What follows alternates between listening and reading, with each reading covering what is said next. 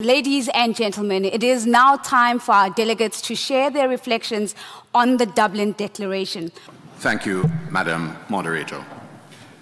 Honourable Colm Brophy, Minister of State for Overseas Development, Aid and Diaspora of Ireland. Other distinguished ministers, ladies and gentlemen. Jamaica's history and development have been shaped by the forces of migration, whether to or from the island. Outward migration began as early as the 19th century, but accelerated in the post-World War II era to countries such as the United Kingdom as part of the significant Windrush generation, as well as to the United States of America and Canada. The result of this movement is the existence of a large group of Jamaicans and their offspring who currently reside in these traditional diaspora regions, as well as in the non-traditional regions across the globe. We proudly claim them as our Jamaican diaspora. They are a boundless reservoir of talent, skills, ingenuity, and creativity, and represent a significant source of human capital, skills, knowledge, and expertise, social capital, relationships and networks, and financial capital. They are also an integral part of our brand and are strong advocates for Jamaica and Jamaicans, wherever they reside. Jamaica's diaspora has included the country's first national hero, the right excellent Marcus Mosiah Garvey, world-renowned music legends Bob Marley and Hardy Belafonte, late former U.S. Secretary General Colin Powell, and current U.S. Vice President Kamala Harris. Recognizing the importance of harnessing the potential of the diaspora and the need to ensure a mutually beneficial partnership, Objective 19 of the Global Compact for Migration highlights the need to create conditions for migrants and diasporas to fully contribute to sustainable development in all countries. This includes both their countries of origin and destination beyond remittances. The impact of the Jamaican diaspora has been twofold. Not only have they contributed to Jamaica, but also significantly to the socio-economic and cultural development of their countries of residence. Government measures should, therefore, take into account practical ways of strengthening engagement on both sides. The government of Jamaica has over the years given priority attention to the development of strategies to strengthen engagement with the diaspora. At the political level, a decision was taken to appoint a minister with responsibility for the diaspora, whose office is intended to be the bridge between the government and the diaspora on all matters of interest to the diaspora. Other initiatives include the establishment of a Department for Diaspora Affairs within the Ministry of Foreign Affairs and Foreign Trade, the establishment of diaspora task forces and advisory councils, incentives for returning residents, arrangements for the return and reintegration of qualified Jamaican nationals, the establishment of structures to facilitate diaspora philanthropy, and importantly, the development of a comprehensive draft national diaspora policy to further strengthen and mainstream engagement with the diaspora, including its first, second, and third generations. An important engagement mechanism is the biennial Jamaica Diaspora Conference, which has been the centerpiece of Jamaica's diaspora engagement process since 2004. This year's conference will be held between June 14 and 16. At the level of host country, our Jamaican overseas missions undertake a range of activities to strengthen engagement with the diaspora. These include organizing regular community visits and cultural activities, workshops and seminars on issues such as on immigration, assisting in the establishment of community networks, providing efficient consular services and advice, as well as dialogue and advocacy for the promotion and protection of the rights of our nationals. The missions also facilitate and coordinate with the diaspora on humanitarian efforts in times of crisis, such as hurricanes, floods, and the COVID-19 pandemic. Of course, migration must be properly governed at all levels, both in the country of origin and destination. The Windrush crisis in the United Kingdom, which received wide publicity, is an example from which we must all learn. The contributions of the Windrush generation are well known and documented.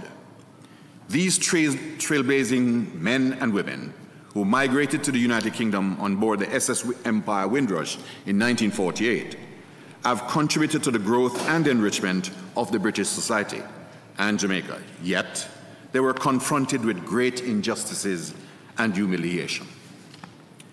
This should never have happened, and we should ensure that the lessons learned will assist us as governments of both origin and destination countries to be mindful of how we must treat with migrant populations. Ladies and gentlemen, this year, Jamaica commemorates its 60th anniversary of independence. This provides us with an opportunity for introspection and certainly for celebration.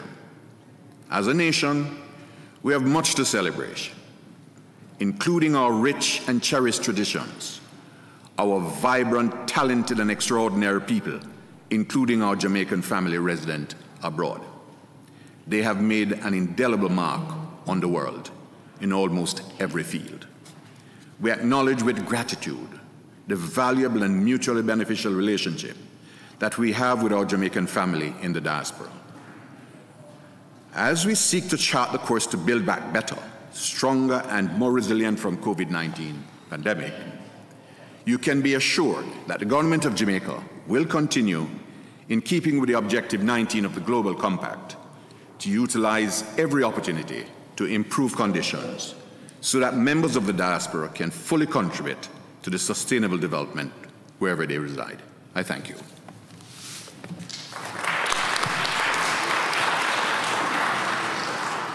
Thank you very much, Senator, for these reflections.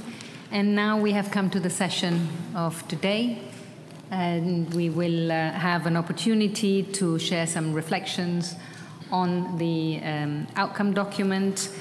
As DDG Daniel said, this document has been discussed these 3 days. It has been shared and discussed very broadly through consultations ahead of these 3 days meetings.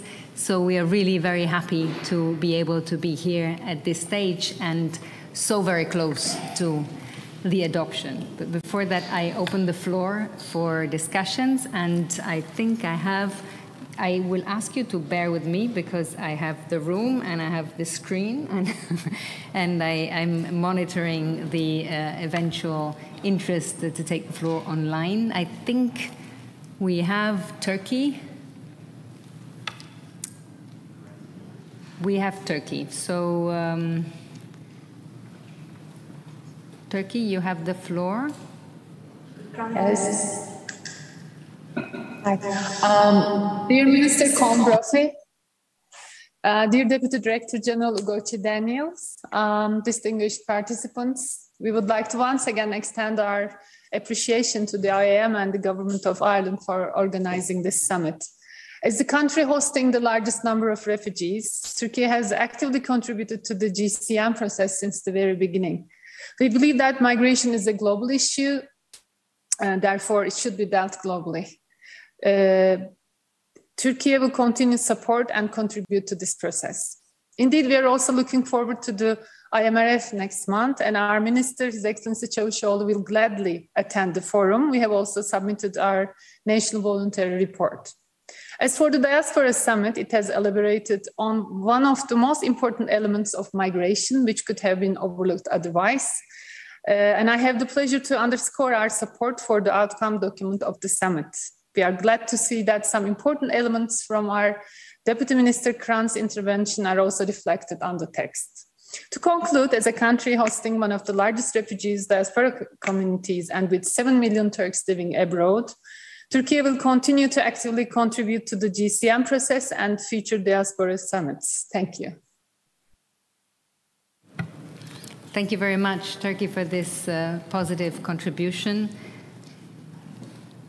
I don't think we have, for the moment, anyone else online. Or at least I don't see any hand. So I open the floor for some reflections. India.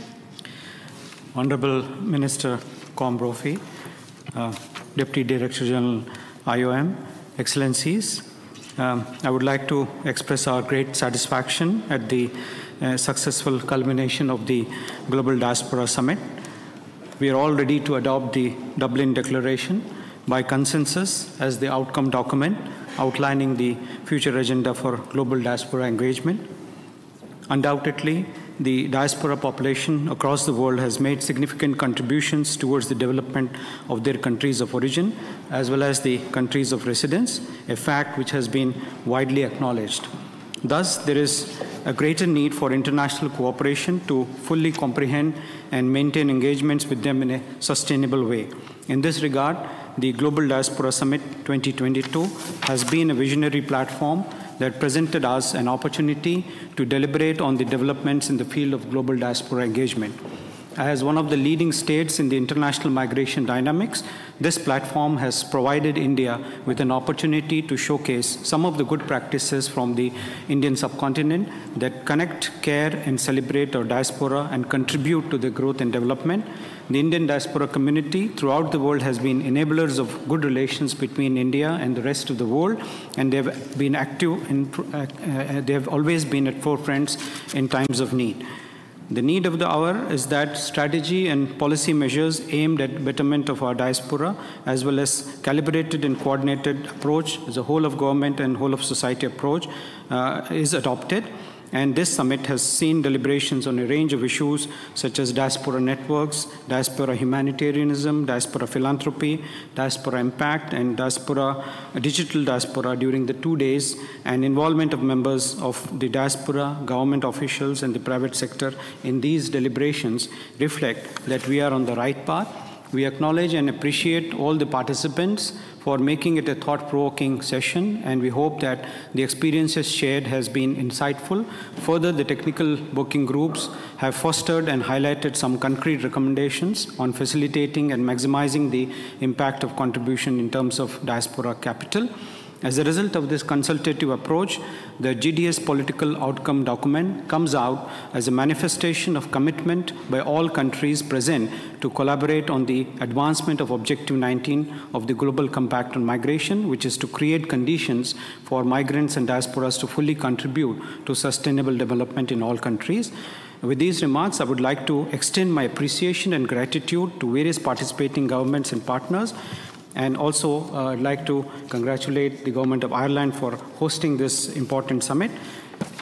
And we stand by the Dublin Declaration, and we will work towards the common objectives for which we have all gathered here today. Thank you so much. Thank you very much. Thank you very much, sir. Next on the list, I have Colombia. Thank you very much. I'm going to switch to Spanish as my base language. Ministro, DDG, ministers, heads of delegations, todos los compañeros de la mesa. Primero, un especial saludo de agradecimiento de nuestra vicepresidenta y canciller, que nos ha podido acompañar estos días de trabajo, en donde creo que todos hemos aprendido muchísimas cosas. Lo segundo, felicitar al gobierno de Irlanda, no solo por una espectacular sesión de trabajo, sino por unos grandes ejemplos de materialización de la diáspora y del trabajo. Me refiero en particular a Epic Museum, absolutamente impresionante, como también a la estrategia de diáspora o ese documento que tuvimos la oportunidad de conocer ayer, que se constituye en una carta de navegación para muchos de nosotros. Solo queremos hacer dos comentarios adicionales desde Colombia muy en el marco de la declaración que suscribimos unánimemente. Lo primero, que no podemos olvidar que esta declaración no es un punto de destino, es un punto de partida.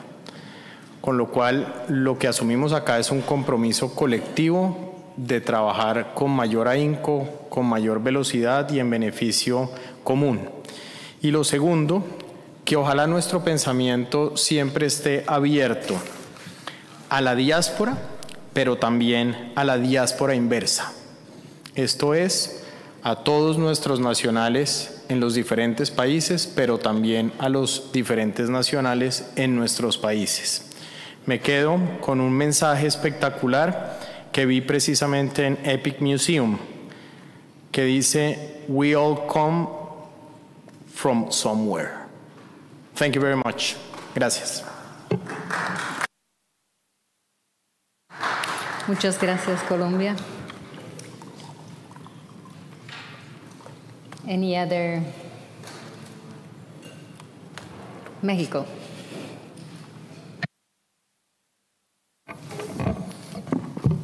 Thank you so much. Thank you, Minister Brophy, and thank you, OEM. I also will talk in Spanish. Latinoamérica tenemos que... Pues yo brevemente agradecer la organización del evento, agradecer al gobierno de Irlanda, al ministro Brophy, por todo el apoyo para hacer esto. Y yo también me llevo como tarea el tema del Museo de Epic, ya quisiéramos en México tener algo semejante que refleje precisamente el aporte y el impacto de la diáspora. Creo que vamos a pedirle luego consultoría al gobierno de Irlanda para que nos ayude a impulsar esto en México, sobre todo aprovechando que podemos conseguir buenos donantes en México, sobre todo de irlandeses, de las familias O'Farrell y O'Gorman, que vimos ahorita el cuadro de O'Gorman muy destacado en el museo. Creo que podemos tener un contacto. Creo que sobre la declaración, la cual agradezco mucho que se hayan incluido algunas sugerencias que hicimos, sobre todo nos llevamos una parte muy importante que me parece que a partir de ahora en todos los eventos de OIM, todos los eventos sobre migración, debe existir un segmento de diáspora. No podemos seguir hablando solamente de flujos migratorios, tenemos que hablar también ya de nuestros migrantes que ya adoptaron otro país para vivir y que lo hicieron por decisión propia o por necesidad económica, pero ya existen, aportan, y aquí lo vimos en el museo. En Irlanda es una gran muestra de eso, llevan siglos de migración y de recuperar este vínculo y el reconocer el aporte que hace la diáspora al país. Y llevarlo esto a nivel multilateral, a nivel de las organizaciones, creo que es muy relevante que siempre esté un espacio, un segmento para la diáspora.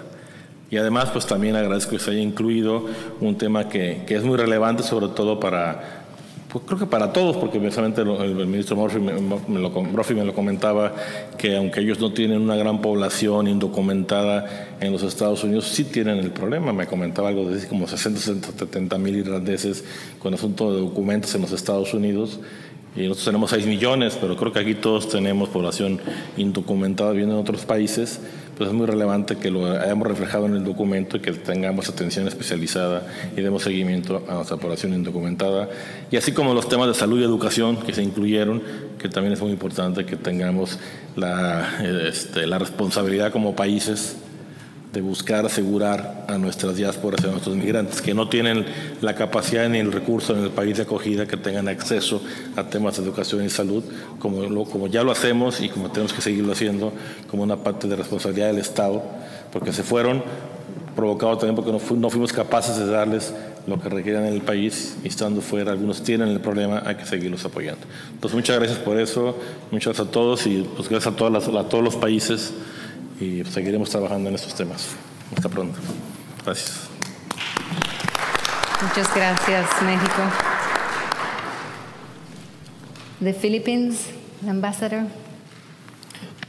Thank you very much. I would just like, as a point of reflection, to recall how far this journey has been. I myself began this journey in the days of another great Irishman, Mr. Peter Sutherland. when we took steps to actually the GFMD. And from there, we worked with many others on the Marrakesh Declaration and the GCM.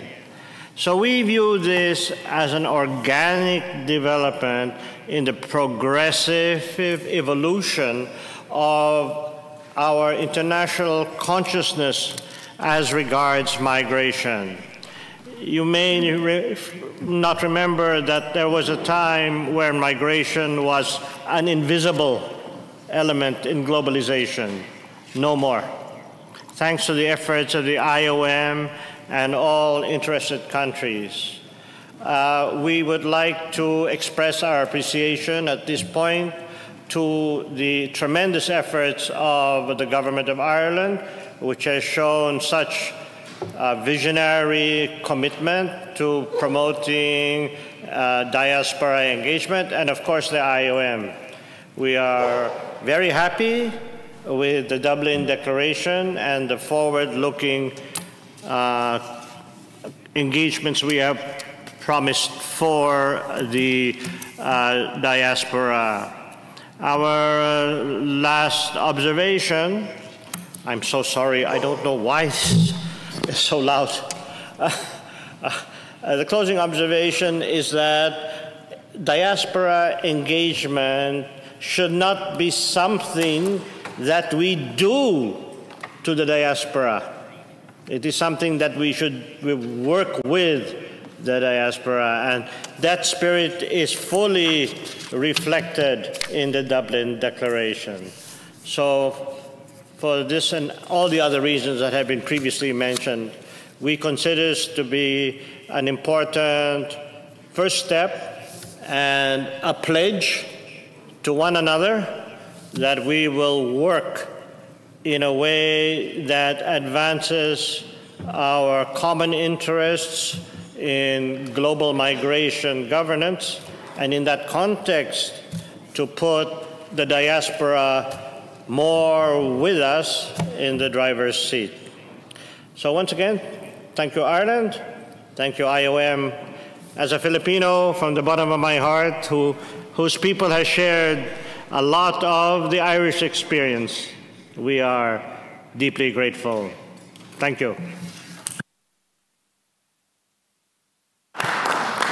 Thank you, Ambassador. You may remember the 2013 Diaspora Ministerial Conference at the IDM, and now we have the opportunity actually to not let 10 years pass till the next time, because we are hoping that we will be able to link diaspora reflections and engagement to each IMRF, and these are every 4 years, so we already reduced the time, and from then, from this IMRF to the next one, there is plenty of space to discuss engagements. And in fact, I mean, the document that we have in front is, as the DDG said, is a consensus document, because we all know how important it is to contribute to the IMRF and to bring this topic strongly to the IMRF. And the Ambassador of Mexico was mentioning education and health is important. There was a suggestion to add also housing,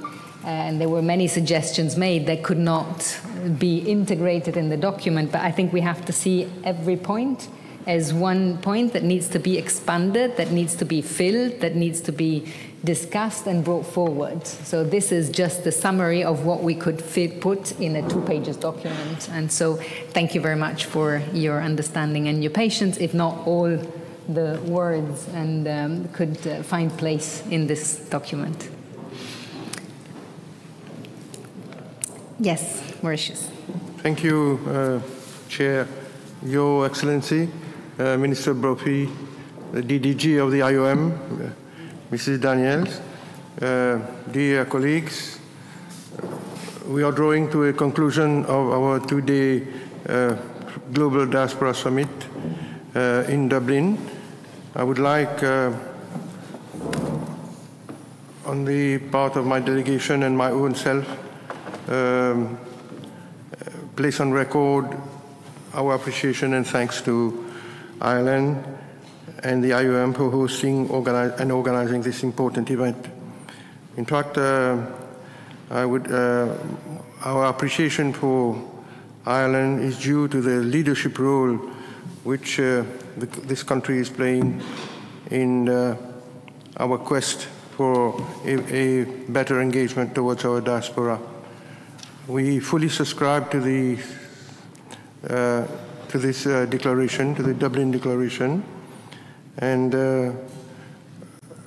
it encapsulates the different statements made, the different opinions which have been expressed during our deliberations. And in a nutshell, this declaration sums up all our commitment for a policy framework in our diaspora engagement. So, without any doubt, this declaration brings, in fact, our engagements to new heights. And undoubtedly, the Dublin Declaration is laying the foundation for our future engagement and pledge and our commitment in terms of a meaningful diaspora initiative towards achieving SDG 19. With these words, I would like once again, Chair, to thank Minister Brophy and the IOM for the commendable work they have been doing. Thank you.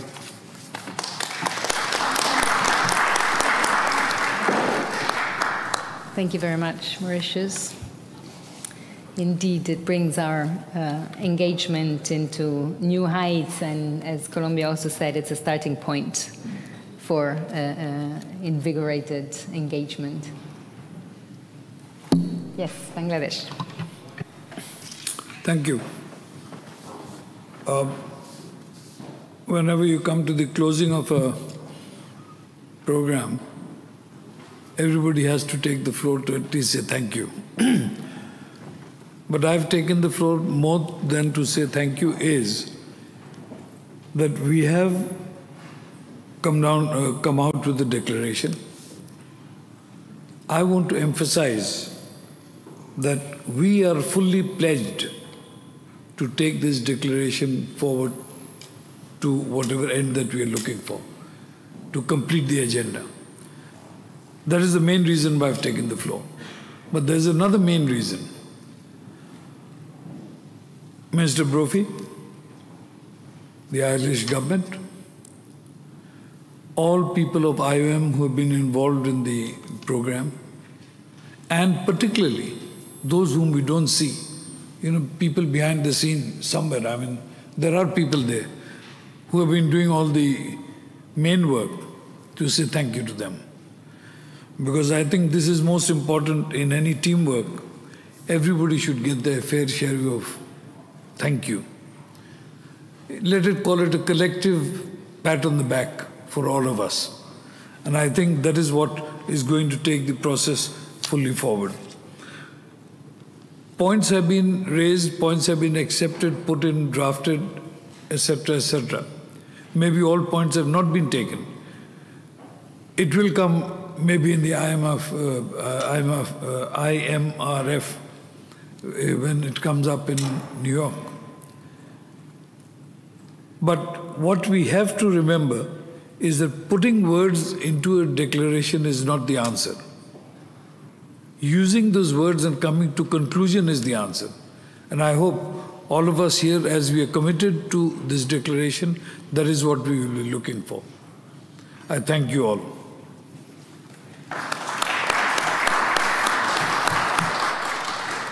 Thank you very much for this word, and in particular for thinking also of the people who are not visible, who indeed, many of those I think have lost their sleep over the last few weeks, for us to be able to be here and to have such a successful meeting. So thank you very much.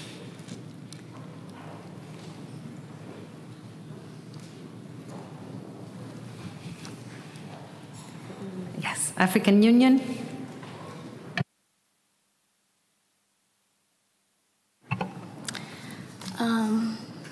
Thank you very much for giving African Union opportunity to thank the government of Irish for hosting us. We had a very good hospitality since we came from the airport until to our hotel.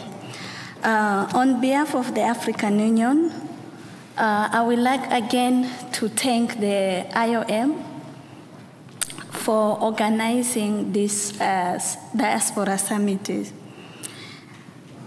AU is keen about diaspora and migration issues. And at the level of the directorate where I'm serving is also one of our priorities. As we speak about diaspora agenda and migration, I would like to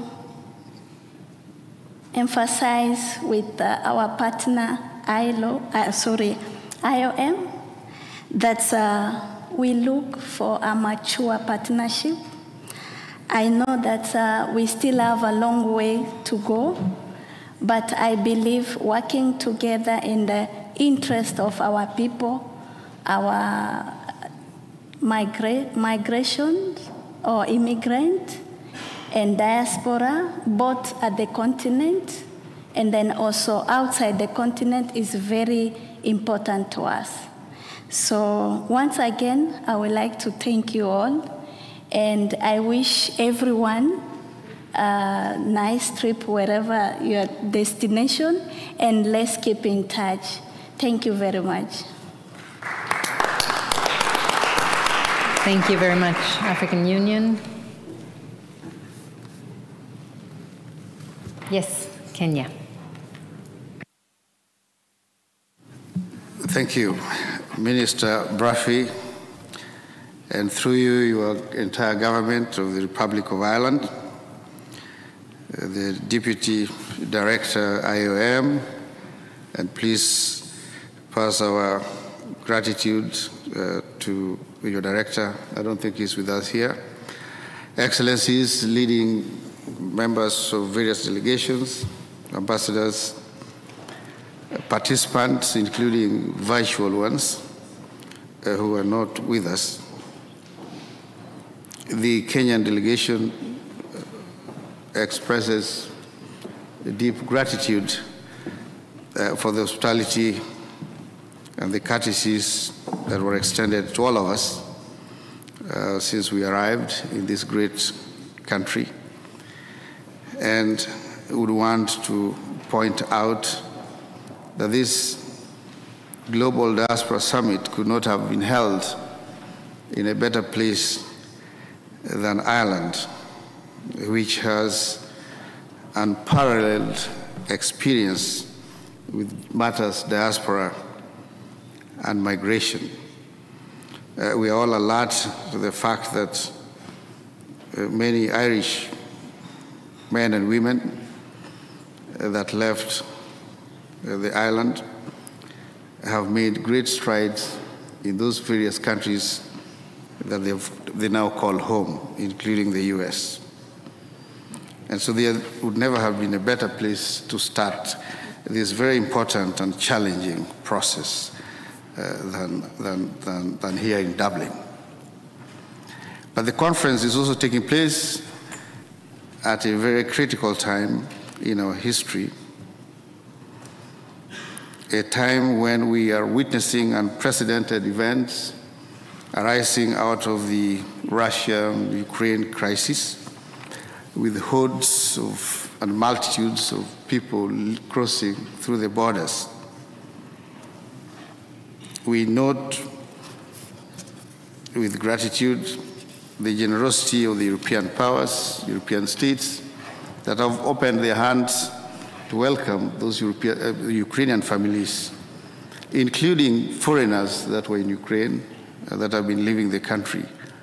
And we do hope that the world will learn and wake up going forward. So those migrants, those people that for whatever reason leave their countries and go across their borders, will be able to be received warmly as we have been witnessing lately, the horrors of the war notwithstanding. I was personally pleasantly surprised, impressed this morning when I saw kids get into a classroom in Poland. And I think humanity must invoke its good sense to do what is right. I want to emphasize that we will be part of this process. As you know, Kenya is both a host and a transit country for refugees, for migrants, and for diaspora. We also have our own diaspora, including here in Dublin. And I would want to make it clear that we will support the declaration, and we look forward to working very closely with IOM towards New York to ensure that the sentiments that we have expressed this afternoon or throughout the conference are adhered to. So once again, thank you so very much, Minister, and the IOM Secretariat and the technical team that have kept us connected with those that we needed to, including our headquarters. And I want to wish everybody a safe journey back to wherever you came from. Thank you so very much. Thank you. Thank you very much, and we look forward to working with you. Montenegro? Thank you. Thank you very much. Thank you very much. Also, on behalf of Montenegro, I would like to thank our Irish host for organizing this timely event and for excellent organization. I think that this is very much timely event due to the fact that, you know, we are all witnessing what's going on in Ukraine, that millions of people fleeing the country. So migrations should be one of the topics, you know, that nobody could deny. So I think that this document, speaking of the document, I think this document is a result of our joint efforts, and it's this is the first stepping stone in our joint action towards better cooperation with diaspora. Speaking of my own country, you know, as I mentioned yesterday at the meeting with the minister, nobody knows how many Montenegrins live abroad. So basically, given the, maybe it's approximately as 2 times or as 3 times of my own country they live abroad. So basically, given the fact that we are 0.6 million people, we don't have that luxury, you know, to relinquish any of those. So in a nutshell, you know, definitely we support fully that's written here in the statement, and we really look forward to cooperating together for better cooperation with diaspora. Thanks a lot once again. Thank you very much, Montenegro. Do we have any other statement? We don't have any online statements. But we know that in addition to the lead participating countries who have been participating in the summit in person, we have started receiving confirmations from the countries who have joined us online. We heard Turkey, but we also have Armenia, El Salvador, and Germany. And we are inviting all the governments who are online and across the world to really join the declaration. In the next days and weeks, we will be keeping a list, and we hope that we will bring a very solid and large list to the IMRF. So keep letting us know. I think there is an email, the Secretariat. We will be issuing then the final list, and we will call upon all the countries in the world to join the declaration. We will also share the proceedings of the summit as well as the declaration with everyone over the next days. And yes, and with this, if there is no other statement, nothing online. I was looking forward to some questions online and some hands raised online. I don't. There is no time. There is no time anymore. So thank you very much for your participation. Thank you very much for your support to the declaration. And with this, I hand over to Nosy. Thank you so much, Monica. Really listening into those conversations and insights and really appreciating the energy bubbling to the surface. Now, ladies and gentlemen, for a final reflection ahead of the closing session, let's hear once again from Ugochi Daniels, the DDG of the IOM. Thank you, Nosy. Excellencies, dear friends, and of all participants online, I'll start off where I ended the last time, which is stating that it's our moment. We've heard, certainly for me, very inspiring statements from ambassadors here, and I really want to highlight the spirit within which we have reached this stage and how we are going forward in terms of laying the foundation, the commitment to completing the agenda, and the progressive evolution of our international consciousness on migration. And that leaves me very inspired for the investment and time and all the hard work that has gone into this gathering.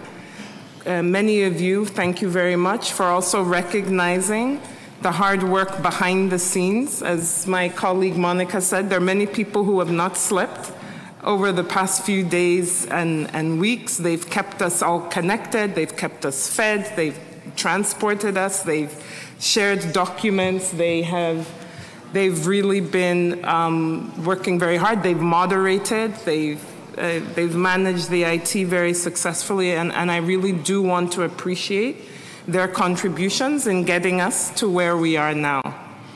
And so now, as IOM, we stand ready to put our more than 4 decades of experience working with the diaspora at your disposal to support this very ambitious and visionary agenda. We'll continue to work with all of you and all our partners to deploy various global tools which we've developed to support exactly this type of collaborative work.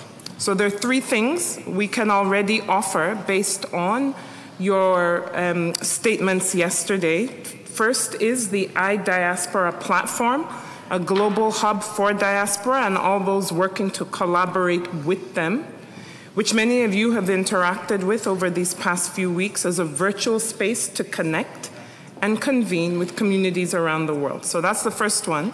The second one, we've developed a diaspora mapping toolkit to assist you and your partners to know your diaspora, their characteristics and their needs, using a standard methodology which will allow us to compare data across communities at the regional and global level, and we're ready to work with you to implement this. And third, we've provided a guidance on capturing diaspora's economic contributions beyond remittances. It's called Contributions and Counting, which is already being implemented by our colleagues in Moldova. And this is just a few. We have more in the pipeline, such as a set of standard modules for capacity building. Many of you spoke about the need for capacity building yesterday. So we're eager to work closely with all of our member states and partners here today and online to continue to ensure that this extremely important agenda has the tools, skills, and support to take our declaration from commitment to reality. We look forward to meeting again in 4 years to celebrate our success and, of course, to recommit to the next 4 years of collaboration and cooperation. So on behalf of the Director General of IOM, Antonio Vitorino, and on my behalf personally, I want to express my sincere appreciation and thanks to all of you.